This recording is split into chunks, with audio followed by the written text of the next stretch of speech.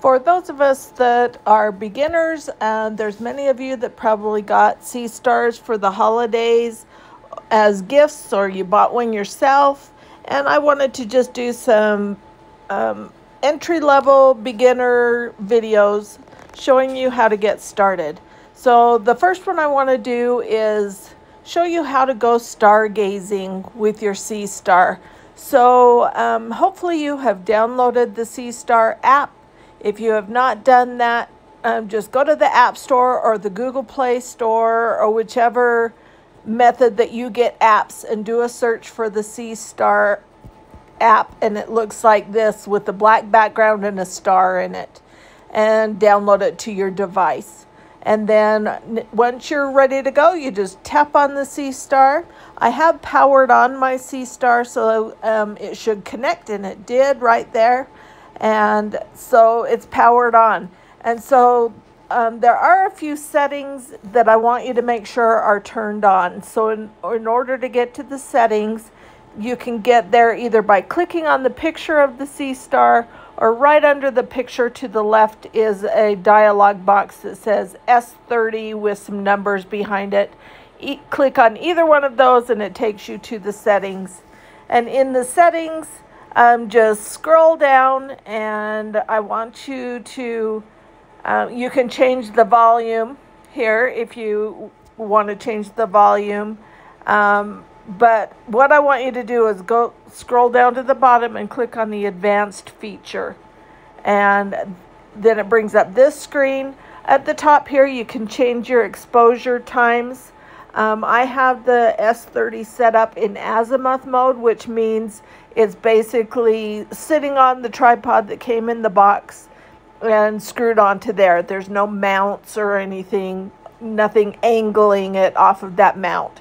And so that is in azimuth mode. And in azimuth mode, you have the option of 10-second exposures, 20-second exposures, or 30-second exposures. As you get more comfortable, we'll do some videos about setting it up in equatorial or EQ mode, and we'll show you how to do that. And once you do that, there will be an option for 60-second exposures. But for now, we're just going to continue. We'll do it at the 20 seconds. Now, what I want to make sure that you have turned on is this live button. Make sure that that is turned on, and that just allows you to watch the screen, watch the live stacking of the images while you're imaging. Make sure it's turned on, otherwise you won't see that happening. And then right below it says save each frame. Make sure that is turned on. And so that's what I want to make sure that you have turned on before we start to go stargazing. And now let's go back to that home screen. Up in the top left hand corner, click that arrow back button. And then on this screen at the very bottom, in the bottom left corner, click on that star, Seestar star, and that takes you to the main menu of the screen.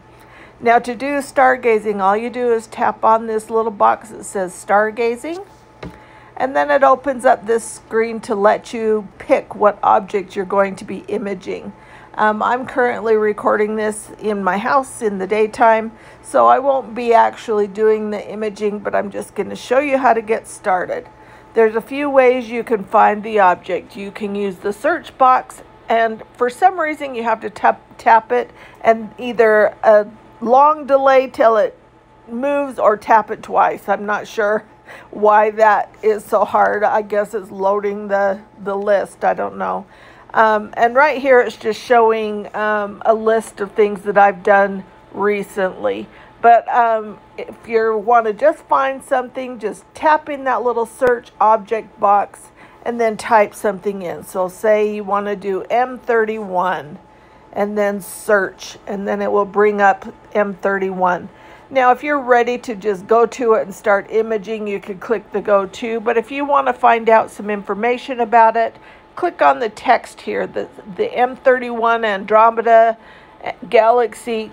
Click on that text and it will open up an information box for you. At the top is a picture of what you can kind of expect. And then there's a little description here about the object.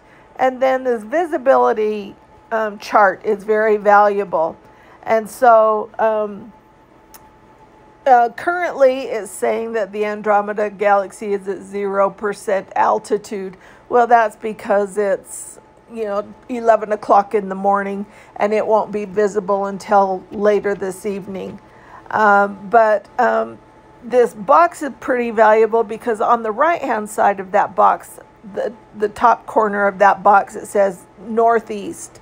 It tells you where the object is located in the sky.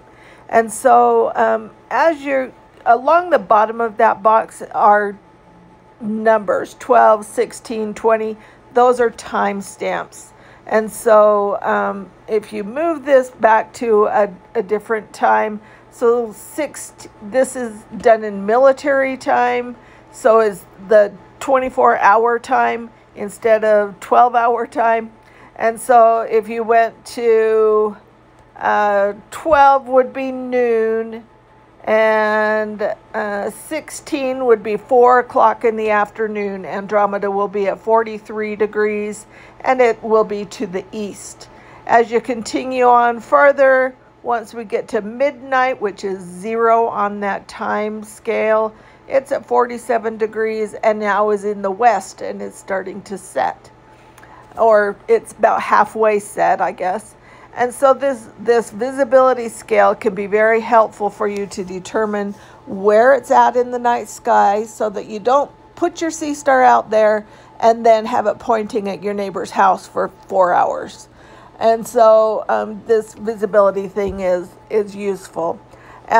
Once you're satisfied that you're ready to go, you just click Go Gazing and it will start doing the imaging.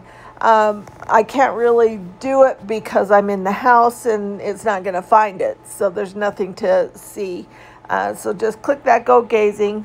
If you're back here on this list, you could also just click the Go To. If you don't want to look at that visibility chart or any of the information, just click Go To from here and that would be fine as well. From this list, you could also just click on it down in that Tonight's Best. And if you just click on it, it brings up the same exact thing that we already saw. It's just in a list of objects that are going to be good to image tonight. To the right of that Tonight's Best, there's a More with an arrow. If you click that, it brings up a list of all of the objects that are going to be available to you tonight. And it does use your location, so it should be situated for your location. In the top right-hand corner, there is these little lines with circles on them. If you click on those, it's a filter, so you can filter out. So my house is situated so that it's hard for me to image from the east to the south. And so I have excluded those, and all you do is tap on those little segments of that circle and it will eliminate those, so it doesn't include things that are in those areas. You can also filter it by time of day and altitude, and then you just click OK, and it filters what's going to be available to you during that period of time that you filtered it to, and the area in the sky that you've said that you can image to. So that's another way to find things. And then as you scroll down, you can get things by category, like galaxies, nebulas, star clusters, the Messier catalog, different catalogs. That Thor's helmet, that's a fun one. The solar system, it categorizes it. Once you find it, you just click Go To. Once you are imaging, this box around the stargazing will turn orange. The very first time that you start imaging something in the evening, it will, as soon as it finds that first object, it will do initialization processes and autofocus. So just allow it to go through that process. So it takes maybe a minute and a half. I have cloudy skies for the foreseeable future, so I don't know if I'm going to be able to get a video made showing how that works, but if I can get one, I will do that. but that's how you go stargazing for the very first time. We encourage you all to join the channel. We'll do a whole bunch of beginner videos to help you get started with your new Seestars, and we'd love to have you along on the journey. We're happy to answer questions. If we know the answers, we will share and find out if we don't know the answers, but we'd welcome you on the journey, and we're wishing everybody clear skies.